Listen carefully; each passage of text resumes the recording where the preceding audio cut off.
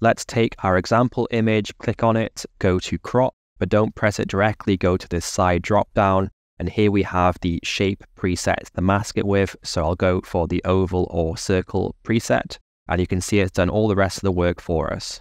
But it's worth keeping in mind that the mask can only apply to the original shape of the image. So what I mean is, this is the original image where it's not perfectly square. You can see it's a bit taller. So I do the same thing on this one.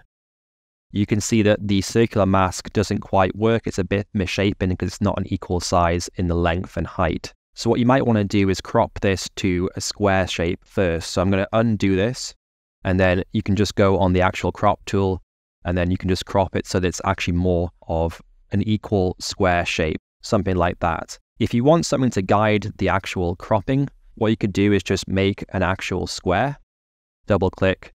So this is going to be an equal height and width by default. Put it over your image like this. It should snap to the image, and then drag it over, make sure to hold down shift so it stays the same shape as you scale it.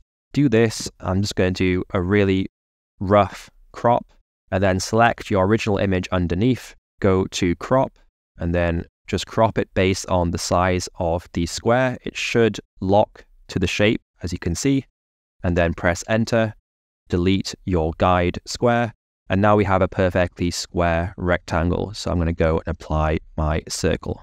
And there we go.